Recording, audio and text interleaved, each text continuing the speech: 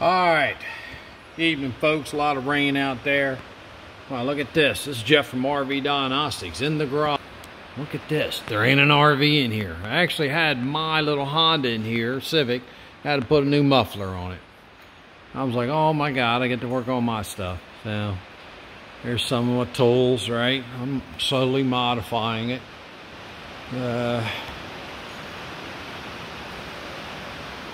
There's my brooms and my wash. There's some 50 amp, 30 amp service water. Eventually I'm going to run a water pipe into here instead of from all the way over there. Alright. That generator's going outside, get hooked into the house eventually.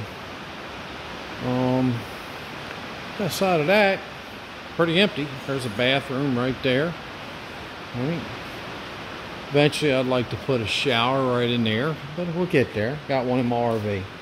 What we're going to go over is a Magnum energy inverter, what we call the black box or the gray. It's a modified square wave. I'll show you some. These screws here are Torx. You got a whole, and how they come off, basically you need these two Torx here. One is a T25 and one is a T15. So that took that cover off. You say, hey, what model is it? I'm gonna say, hey, here you go, I'm gonna show you. It's an ME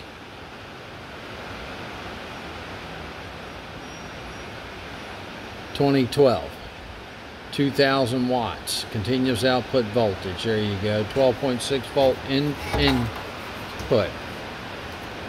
Now, continuous chargers, 100 amps DC, 11 to 14 volts. That's pretty good. Notice the difference. Charging 100 amps, 50 amps ACM. So it's, alright, peak current 30 amps, 10-second surge. DC input 10 to 15, continuous input current 190 amps at 12.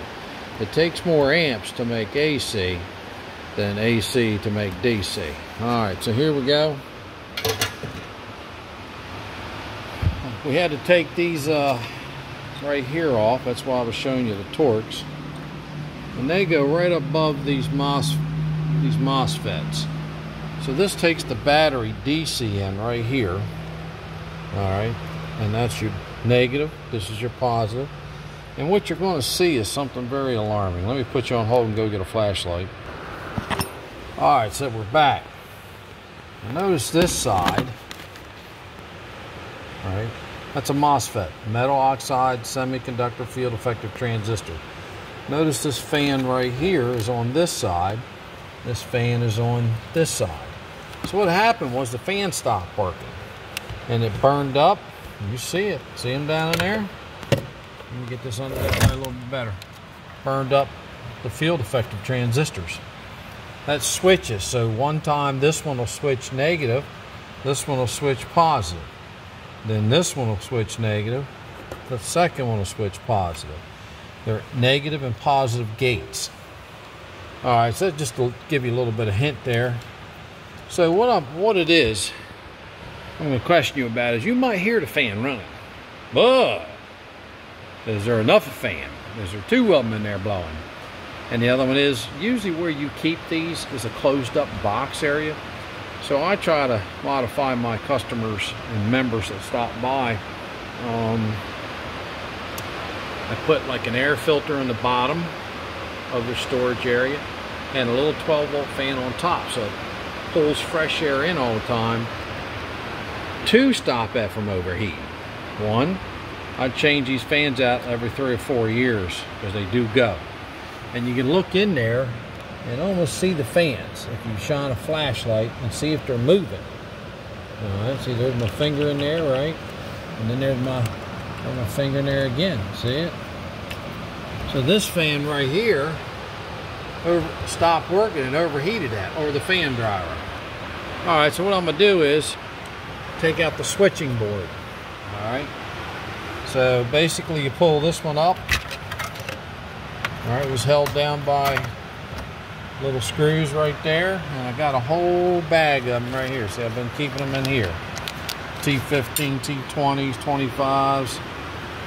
All right, so next I'm taking this off.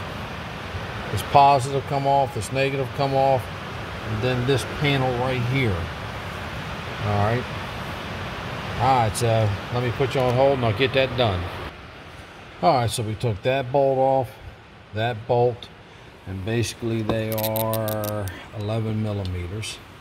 All right, and then this screw holds that down, and the other two screws were right there, which held the cable board, the input, where you have your,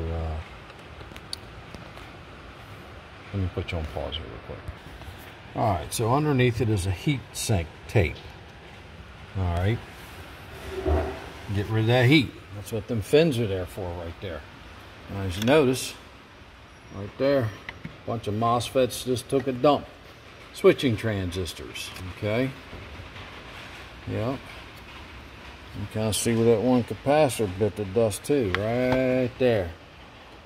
This is called surface mounted technology. I have the soldering gun for it here somewhere. Like a little extreme heat blow dryer. Notice each side has the same type of chips. It's just a switching control. All right, and these are your two fan controls. All right, and that's where your connect board goes on. All right, so I don't know what to tell you till the next time. You got a big old transformer there. That's where most of the weight is right there.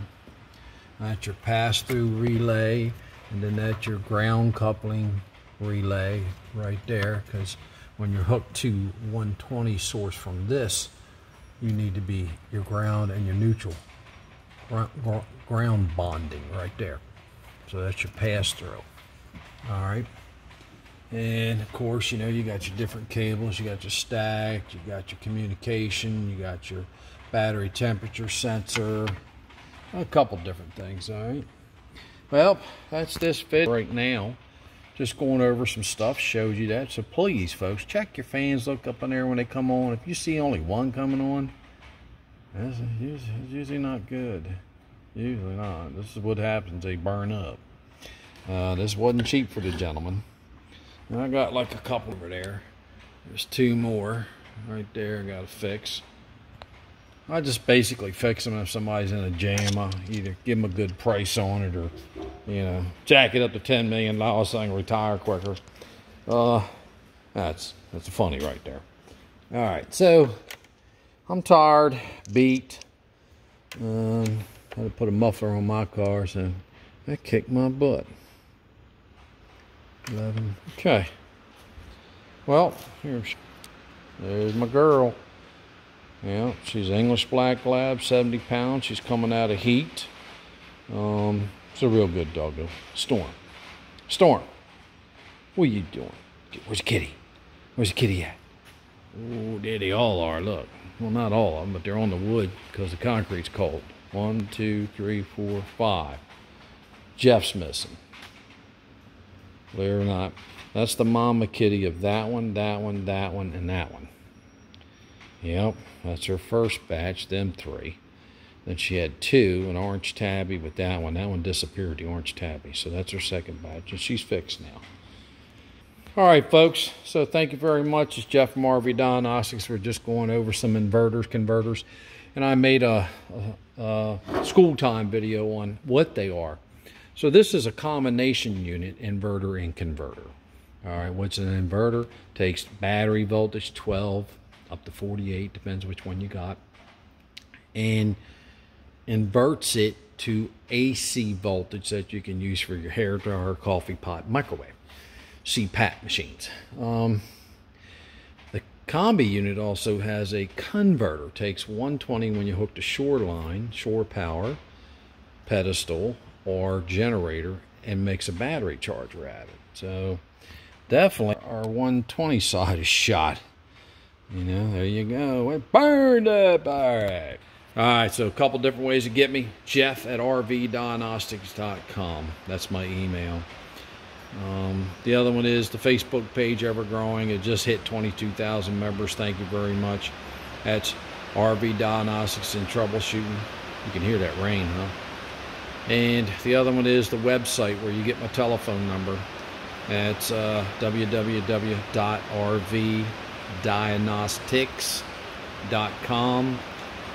Folks, it's $118 a year. I'm getting ready to jack it up to $150. That's $12 and something a month. That's still cheap to have an RV tech in your back pocket. And there's hundreds of testimonial videos of how I've helped people save thousands, $3,000 to $5,000 a year maintaining their RV, fixing it, repairing it, troubleshooting it. All right, the other way to get home is this YouTube channel here. Subscribe, hit the like, put some comments down there. Hey, you four-eyed, you don't know what you're talking about. Or hey, how about this? And have you seen this? One guy had an interesting question. It's called an in-frame slide Schwintek. I guess he was having problems with it. He was wondering if he could do a slim rack system. Well, we'd have to take some measurements, but there is a little bit difference in the system. One has a floating rail track system, which is a slim rack. The other is fixed. All right, so there you go. So I was responding to that. Never done one of them, but I am going to put slides in my 99 Beaver. I got one. I'm going to put bedroom slides in. I'm going to put me a custom corner jacuzzi hot tub for my wife because she likes to take soaking baths. Right now we just got a shower. Beautiful shower though, but there you go. So that's another project for me. I got to fix something today for me. All right, what's the motto of RV Diagnostics? You know it, folks. Test, not guess, right? I'd rather test something and learn how to test it and figure out, hey, it was working right, and then find the problem, keep looking for it. But I learned something about the system I was troubleshooting. The other one is safe travels, and may your campfires burn bright. Till the next video, or when I see you on the road at a campground or on the road. Thank you very much.